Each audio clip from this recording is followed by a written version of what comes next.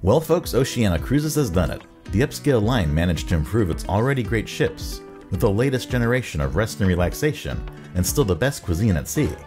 Welcome to Popular Cruising. I'm your host Jason Leppard, and this is our deck-by-deck review and tour of Oceania's Vista. Starting low on Deck 5 and working our way on up is the ship's central reception, destination services, and concierge area and atrium, all punctuated by a stunning spiral staircase and beautifully illuminated chandelier. If you haven't already done so, we invite you to please subscribe to our channel and hit that bell icon to be notified when all our new videos are published. Also on this level is a series of 3 boutiques, selling the likes of ship models, logo items, and even adorable teddy bears, plus high-end jewelry, perfumes, and other accessories. Among Vista's included specialty dining options is the returning red ginger for Pan-Asian cuisine served in a very stylish venue. We were only on board for a brief 2-day preview sailing, so we didn't have a chance to dine here unfortunately, but based on previous ships, we know this is always a standout. On the opposite side of the ship is no longer the exceptional Jacques for French food from the line's executive culinary director, Papin. But the elevated American fare of Ember is a refreshing new concept in a fiery brick-lined atmosphere, complete with a neat open display kitchen. Here we were treated to one of Oceania's signature wine pairing meals, and suffice it to say the following courses were delicious and illustrative of the line's continued culinary prowess.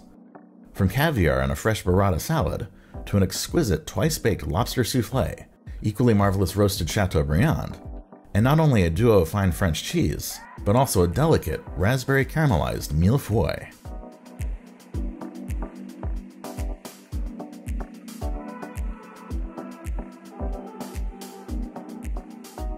Also showcased here was Oceania's partnership with gourmet ice cream purveyor Humphrey Slocombe, where we tasted unforgettable flavors in sundae form. When you're ready to book your cruise, we recommend doing so through our sponsor, Fairy Godmother Travel. We'll magically take care of all your trip planning absolutely for free. To get your complimentary quote, just click the link right here, or follow the website, phone number, or email address below. Lastly on Deck 5 is the forward Vista Lounge. The inviting single-story theater isn't massive, but neither is the ship's passenger count of 1,200 guests. In fact, there's more room to go around per passenger aboard Vista than on her slightly smaller predecessors. As for the shows themselves, you can expect traditional reviews staging numbers from Adele, Billy Joel, and other hitmakers. An excellent live band is always great to see, and the singers and dancers do their best to energize the crowd. However, this video actually makes the performances appear a bit more exciting than they were in person, because the basic production just did not knock my socks off. But I do give the company props for attempting some unique kinetic lighting here.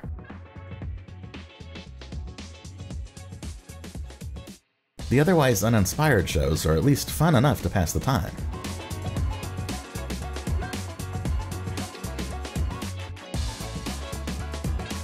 Next, heading up the beautiful stairs, we arrived at Deck 6, where past golden partitions sits the Martinis lounge and bar.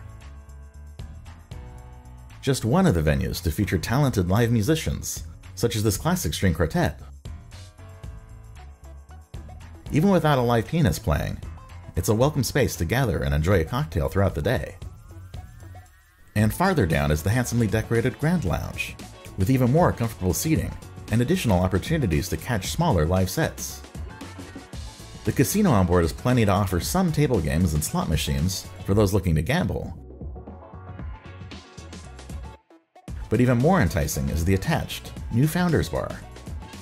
Bespoke cocktails and a lively environment make it the place to be before or after dinner. The only downside is there isn't enough space to cover its sheer popularity and seat everyone during opening hours. Offering considerably more breathing room by comparison is the Grand Dining Room. Its floor slopes down to facilitate an effectively raised ceiling, and what just might be my favorite main restaurant on a cruise ship. I find the design here to be awe-inspiring, for blending casual Parisian cafe style with elegant wall paneling and fixtures. And just as tantalizing are the dishes enjoyed for dinner. Caviar to start, followed by another decadent soufflé, of cheese no less, outstanding lobster bisque, a seldom seen French monkfish stew, and a celebratory macaron.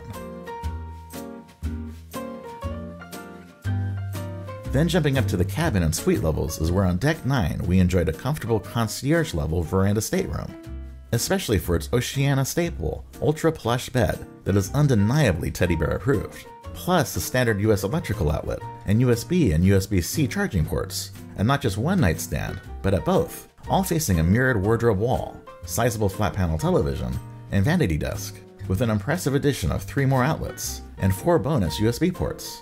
Plus, there are many drawers here, as well as a lovely sofa and table, and of course a nicely furnished balcony with views to the ports of call and ocean beyond.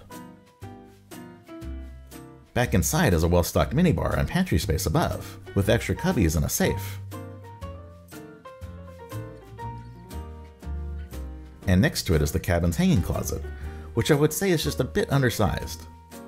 But there are lots of wall hooks, including those on the opposite wall and behind the bathroom door, where layouts are just right, with a corner set of drawers, shelf and upper cabinet, perfectly spaced corner toilet, premium Bulgari toiletries, a single sink basin, more towel hooks, and best of all, an ample square footprint shower that is very easy to maneuver in, versus let's say bouncing off the walls of claustrophobic alternatives. They definitely did a great job of maximizing space here. Also available to guests in concierge accommodations is an exclusive Concierge Lounge, as a bonus retreat, with a concierge on hand, as well as a snack alcove to grab various treats throughout the day.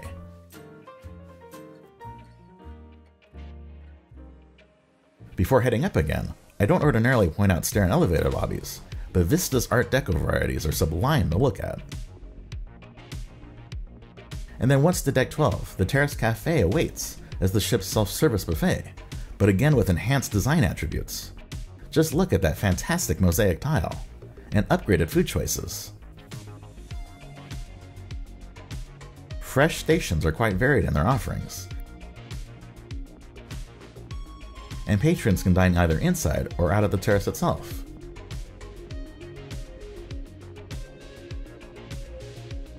For instance, I enjoyed a lunch of tasty expanded Cuban cuisine.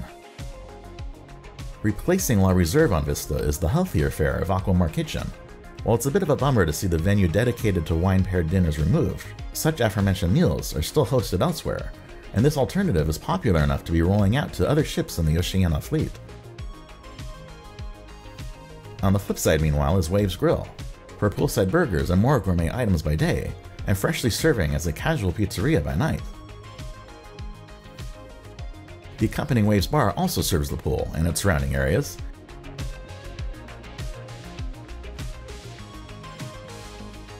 and the pool deck itself is simply splendid. Of particular note is the expanded pool ledge that extends to half a dozen cabana-like shaded daybeds that are freely available first come, first served. And of course you can never go wrong with a classic hot tub. Stepping above to Deck 14 is the surrounding sun deck for even more welcoming padded loungers and views to the pool. And especially nice are these additional resort-style corner cabanas to occupy.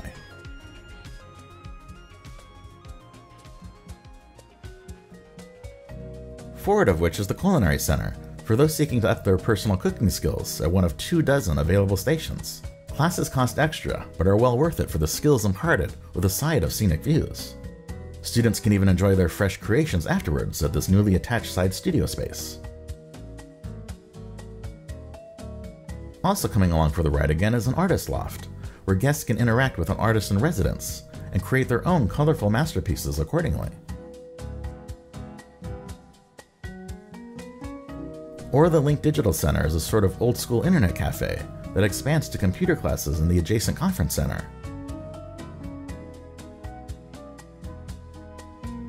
Here sessions may include photo editing for social media, also with its own vistas to the destination.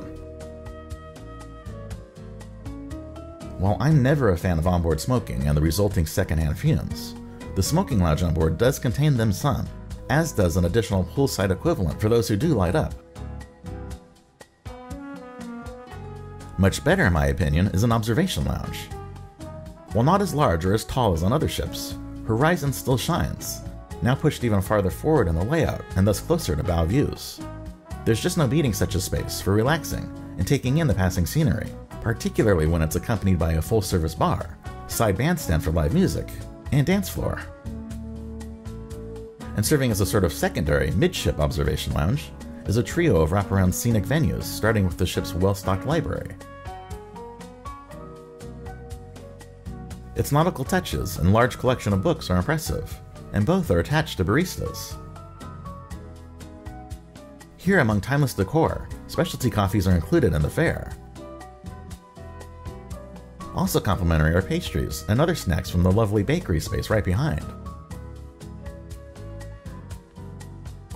And remarkably, there are still more specialty dining venues to showcase on this deck.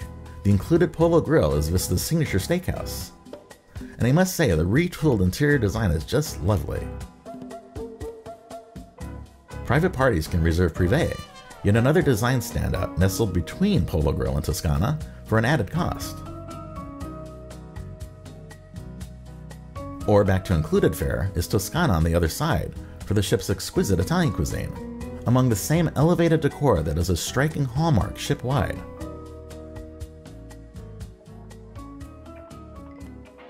Ascending again to Deck 15 is the ship's fitness track that wraps around its funnel.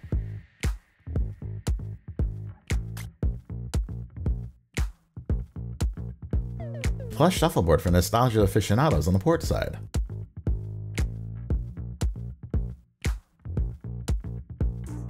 And on the starboard side is a traditional croquet and bocce ball court as well.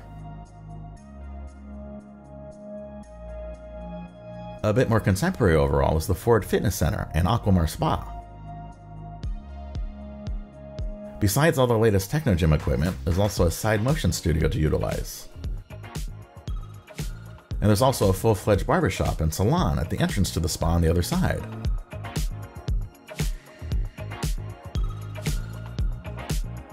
Past the shop selling extra Elements products is the spa's check-in desk and helpful staff.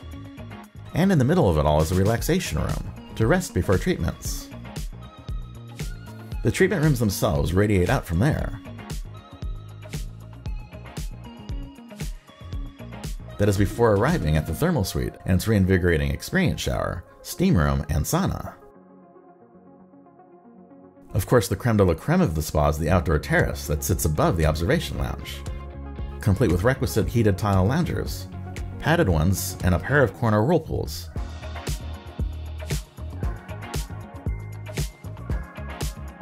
Not to mention a fully equipped hydrotherapy pool that certainly beckons as well. Concierge level guests, and those in accommodations above, have free access to this wonderland of R&R to enjoy. And last but not least, on Deck 16 is yet another array of sporting options by way of a driving net, cornhole, and golf putting greens, as well as a full paddle tennis court rounding it all out.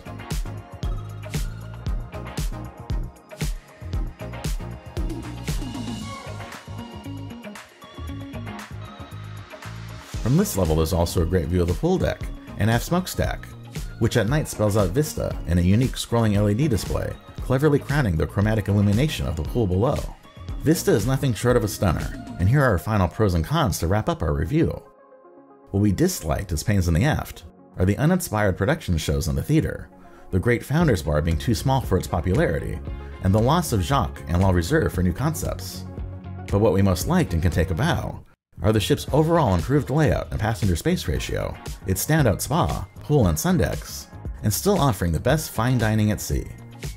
Thanks so much for watching. If you would, as it really does help support us, please like this video with a thumbs up and subscribe to our channel while hitting that bell icon to be notified of new videos. Watch our other ones and visit popularcruising.com.